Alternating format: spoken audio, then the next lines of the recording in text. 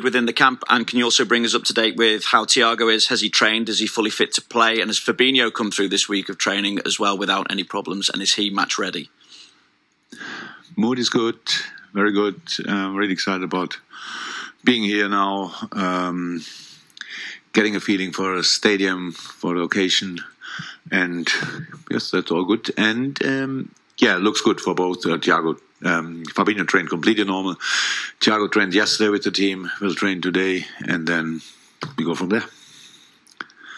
Okay, there was one in the middle, please, in the white shirt.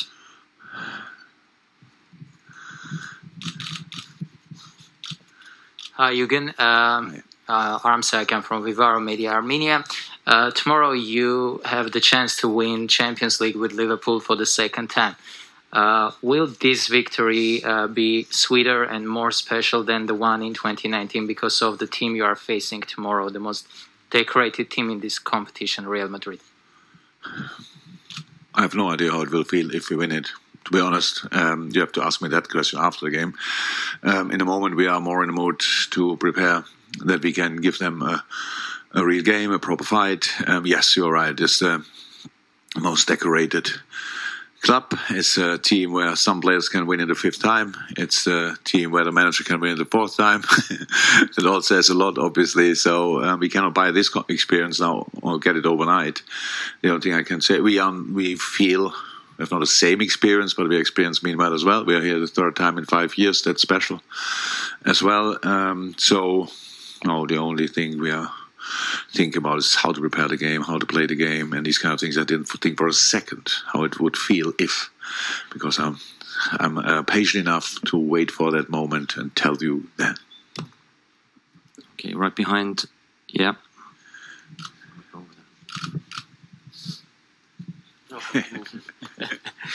Hi, Jurgen. Fred Caldeira, TNT Sports Brazil. I know you have been answering a lot of questions about the revenge, and when you hear the other boys, it seems to be quite specific for Mo, at least the intensity of it, of how he feels for this game, and how you as a manager make sure that it helps him to play even better instead of being in his way, as in taking over too much this field. Nobody has to worry about more and that he takes too much. It's completely normal. For him, it was a very special situation. We all lost that day. But he got injured early in the game. He's now in a very good shape. He was then in a very good shape. So obviously it feels for him different. You ask him, that's a normal feeling. We all get motivated by different things. It's not that I have here 26, 27 players and they all get motivated by different things. It's completely fine. And I have no problem with that. The only thing is if that's the only motivation, but it's not a case in most cases. That's the only motivation he has. But it's normal that he wants to put the things right. We want to put things right. We want to... We didn't forget what happened that time, but it's just a while ago, and we cannot not come here and tomorrow I show the movie of that game, and that's enough motivation for the game. That makes no sense.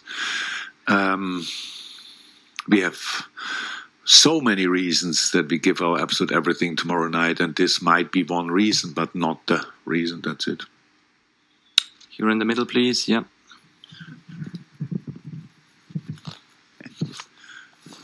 Hi. Jurgen, Ian Layden from the Daily Mail. The pitch is new. Even from the press box, it looks a bit fresh and a bit lush. You have any concerns about that? And in particular, do you feel that you'll be able to let the players train freely on it this evening? Oh, yeah.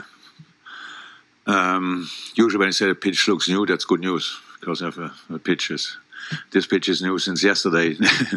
That's obviously not best news, but for both teams. I have no idea how it will be now out there on the pitch, but we will do a completely normal session, what we planned to do. That's not a lot, obviously, in that moment in time of this moment of the season. I saw the refs a bit with their session. That the good news is the ball drops normal. That's helpful. And you can see the lines where they put the different pieces of the pitch in. That's obviously not probably what we are all used to, but again, that's not a problem, because the good news is both teams play on this pitch. that somebody thought it's a good idea to bring the pitch a day before the game into into the stadium. That's an interesting idea, to be honest. But it's like it is, and it will not. Didn't kill my mood for 1%.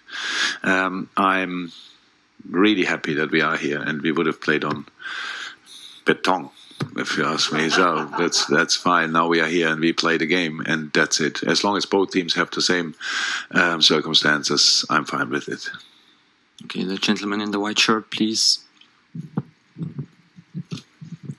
Hello, Coach. Karim Balde for TV5 Monde Afrique. I have two questions. The first one about Sadio Mane. Can you tell us his mindset prior to this final? Because we heard some rumors about sending him to Bayern Munich. And he has a very long season with the AFCON and with the World Cup qualifiers as well. So what is his mindset prior to this final? And my second question is about Naby Keita, because he has a very consistent season for the first time, I think, since he arrived in Liverpool, because there were no major injury for him this season. So what is your view on Naby Keita's season? Thank you. So, Sadio is in the shape of his life, for sure. He's in a brilliant shape. It's a joy to watch him in the moment, in training, in the game. We ask him a lot. Football asks him a lot this year. An incredible long season, a lot of finals, and these kind of things. So that's, for sure, so far one of the most successful as well for him and for us. The Bayern Munich rumours, I couldn't care less in a moment. We are all fully focused on this game. Sadio is completely focused on the game. He knows exactly how important it is to him and how important it is to us. And so no concerns, completely normal. It's not the first time in my career that before decisive games, Bayern Munich rumours coming up. Don't know exactly what I did that happens, but no problem at all. Naby, right? How it is for all of us, especially for players more than for me, it's important that we can train consistently and play consistently. That's possible when you're not injured, and that's what happened to Naby this year. He's in a perfect age. He's got more and more experience. After the adaptation from the beginning, when Sadio came here, it was that's the normal period when you arrive at Liverpool or when you arrive in my team, that you usually need time to adapt. In this area, especially in midfield, Fabinho needed that time and these kind of things. The problem was when after Naby adapted, he got injured. So or in that time already, and that's not helpful. Though now he's as well in the shape of his life, I would say. Really good, played a really good season for us. Incredibly important player. So that's it. Right here, the gentleman, in the jacket. Hello, Jurgen. John Cross from the Daily Mirror. I was just going to ask you again about the pitch, if I may. Does that potentially affect the game as a spectacle? And does that even matter just as long as you win? And I just wonder, what would lifting the trophy mean for further success for this incredible group of players? Oh, completely different question. Let's start with the pitch. I think both teams are technical teams, and you would wish in a dream world, a dreamland, that the pitch is the best you ever saw in your life. That's obviously not the case. I'm not sure, was Real Madrid already here? Did they train already, or will they train after us? Afterwards. Yeah. We'll hear the same from Carlo. So, yes, and definitely if you win, then you don't care about the pitch. That's easy to say. I don't know how bad it is, to be honest, or how good it is, because I only saw it now. Let's have to say, and the referees were training on it. I saw the ball bouncing. That's good news. And now we will go on, and maybe it's fine. It's perfect. That looks not perfect. We will see that. That's it. If you want to make, I hope nobody made now a story of a Klopp is moaning about a pitch, because I'm not. It's fine. But it's not. When you see it, you think, it could look different. But let's get a feeling for it. And that's very important today. Usually this kind of sessions are more for media. Because you want us to be here. We have to be here. The UEFA tells us to be here. Today I'm really happy that we are here, because we can now feel it and can pass a few balls on that. And we'll see. But what was the third part? Oh yeah, a lot, of course. But that's the world of sports. That's the world we are living in. We get judged by the final result. I think if you are a football person, then you know what my boys did so far this season is absolutely exceptional. But of course, in the end, it's all measured by the color of the medal you get after a game. That's how it is, and we are fine with that. We are ready for that. But history will tell us what people say about us because of these kind of games. I'm more than happy and very proud of what we did so far. Pretty special. A lot of games, a lot of finals, a lot of tight, close decisions, like penalty shootout, stuff like this. There might be people out there that think it's only one in penalty shootouts. Believe me, after 120 minutes playing Chelsea and then being ready still for the penalty shootout is one of the most difficult things you can imagine. From my point of view, I will feel better if we win the game, definitely, much better. And that's in the moment the only thing I'm concerned about. How can we make sure that will happen? Okay, one here, please. Servus, Herr Klopp, Florian Plettenberg von Sky Germany. Ganz einfache Frage zum Start. Wer ist eigentlich Favorit? Bitte nicht auf Deutsch, weil wir keine Übersetzung haben auf Deutsch. One more in English. Hi, Mr. Klopp. My name is Florian from Sky Germany. Now in French, please. No. I've improved my French skills today. So, what room is your club? First question: who's the favorite in this match? Easy question. Second question. Easy question. Okay. Yeah. Second question is about Mane. As you can imagine, would he be a big thing for the Bundesliga and for Bayern Munich? And is he the compensation that you get Thiago from Bayern Munich years ago? Very prepared to ask a question in German, and I would have said it's not allowed.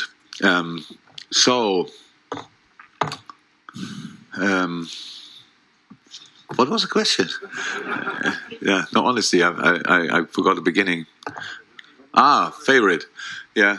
And you said easy question. So I cannot see that as an easy question because I don't have an easy answer. I don't know. So if you look at the history of the club, if you look at the experience of the other team, if you look about the way Real Madrid celebrated pretty much comebacks, had comebacks in the games, crazy, then I would say, from my point of view, it's Real Madrid because of experience. But actually, I want us to be on the same level, these kind of things, thinking us on the same level, want to be us in this game, being completely ourselves.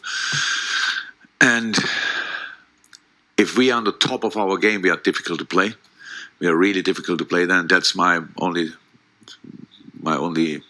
concern at the moment, that we do that we be ourselves, that we be really confident as well. But of course, the confidence level of the Madrid players is incredibly high. It's an important part in football to be confident and sure about yourself and these kind of things.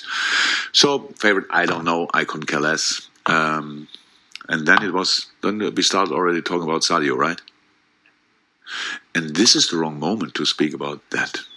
So, I said it before. So, wherever Sadio will play next season, he will be a big player, definitely. One here in the front, please. Hi, Jurgen. Joe Prince Wright from NBC. We often talk about the 2018 final as the reference point for this team reaching a Champions League final for the first time under you. What, in the last 4 years, have you seen change and develop in your team? What are you most proud of? And how will that hold you instead for tomorrow night's game? Look, in the world out there, you have to be all, whatever you do, you have to gain experience. So on the first day when you do a job the first time, it's not that you say, oh my God, it was the best day in my life, and then you everything what I had to do.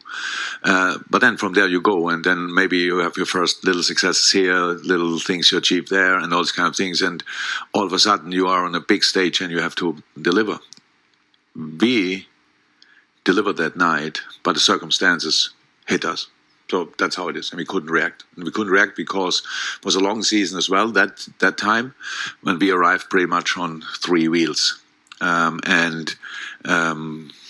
I think we didn't have a full bench, if I'm 100% sure. Maybe we couldn't fill the bench completely. Don't know that anymore. But players came back from injuries. Key players came back from injuries. And then what happened? Who knows what happened? And the goals we conceded happened. Our goalie had a concussion. We should not. I know nobody thinks about that, but he had a concussion. It was proven afterwards, not during. And so things happened. So it was important. And you have to learn to win. You have to. And nobody can wait for that. No, everybody tells you, no, you have to do it now, you have to do it now. But I said a couple of times, I had to learn it the hard way, really hard way. I lost a lot of finals in my life, and thankfully the last few we could win, and we all had to learn that, and this team learned it. The problem what we have now, we face a team who never lost a final. So it was once in my life that somebody told me the more often you win something, the more likely it gets that you will not win it anymore. I'm not sure Real Madrid thinks like that, but I have that dream a little bit, that it's the case. And yeah, so we just, the boys developed in the last few years enormously. The club is in a good place. Everybody is connected. All these kind of things. We know we were part of a big club, of a massive club, and meanwhile, the boys are exactly the right players for this big club. That I think people saw that slightly different when I arrived, and so we're in a good moment, and we are ready for this final.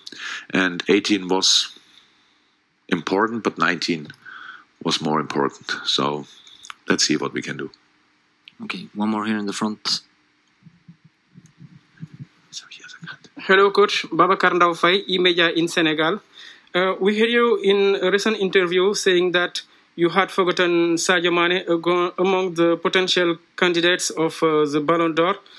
Do you think this final can decide the Ballon d'Or holder for him, who won the last African Cup of Nations, in addition to what you have achieved at Liverpool? When you think about how these kind of competitions are won, then probably yes. You're either Ronaldo, Messi, or you won the Champions League final. I think that's the way you do it. That's how it was in the last few years, or not? So yes, it will increase the chance, definitely. The gentleman in the pink polo, please. Walid Al-Hadidi from Monosport FM, Egypt and Nahar, Kuwait. You always call yourself the normal one, and all others do, and even your famous mug do. So in tomorrow's match against Real Madrid, do you think the normal way of Liverpool, as we saw all over the season, enough to win this match, or you need to make something abnormal or surprise in the match, in the lineup, or the way of playing?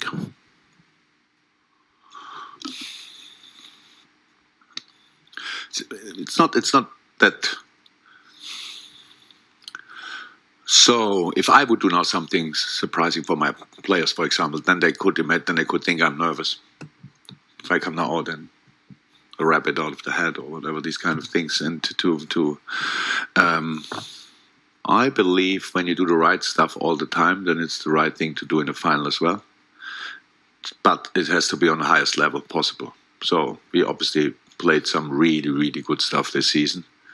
We are not here by surprise, or we got a ticket or something like that. We deserved it as well. And so being us on the highest level would be cool if we could do that. Because then we are really, then we are really uncomfortable opponent, a real uncomfortable opponent. That's what we have to be. How I said, we can talk about what Real Madrid achieved in the past and this season, how good their players are. We probably could write a book together now about this team, but we are good as well, and that's what we want to show. We'll take one last question online, which comes from Christian Kamp from the Frankfurter Allgemeine Zeitung. Let's see if this works. It's about Eintracht Frankfurt then. Oh God. Yeah, it was great. Yeah, absolutely. Okay. Yeah, it works. In English, please. Okay, Great, wonderful. Not asking about Eintracht Frankfurt, but going back to Kiev as everybody else. Sorry to disappoint you.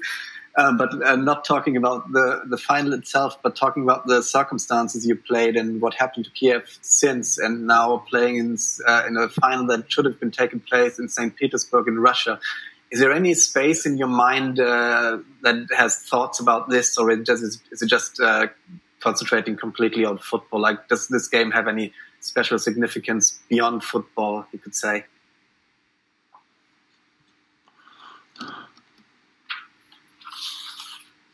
Until you ask me now, I was only concerned about the game.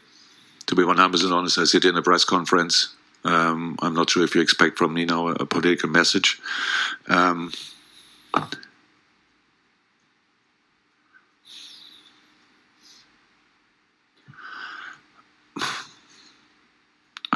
I was, to be honest, I have none. I'm happy that the game is here for thousands of reasons, and yeah, it's really strange for now. That's how we can kill them all. It's fine. It's fine. The war is still going on. You're right, and we have to think about that. And let's see like this: that the game still happens, and it's not in St. Petersburg. Maybe it's exactly the right message what Russia should get. Life goes on, even when you try to destroy it. So, and we play this final for all the people, not only, but as well for all the people in the Ukraine. I'm pretty sure there are some who can watch it, and we do it for you as well, 100%. Thank you very much. This concludes the press conference, and we go over to the